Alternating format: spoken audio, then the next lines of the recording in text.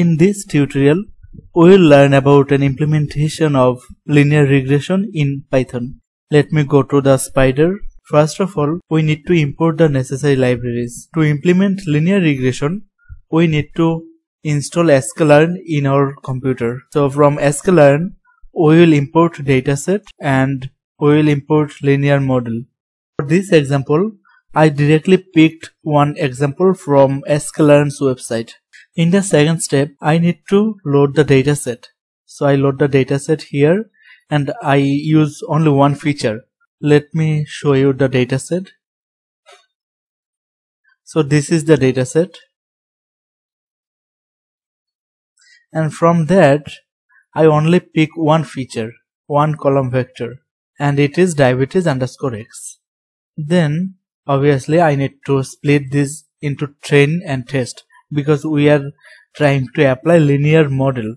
Now let's move on to the point of linear regression. In sklearn, linear regression is called from this function, linear regression. We define a variable regret with linear regression. Linear regression function is called from linear model, which is imported earlier. Once we have the linear regression object, this one, we will train the model according to our dataset.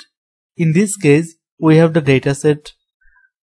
This is our dependent variable x and this is our independent variable y.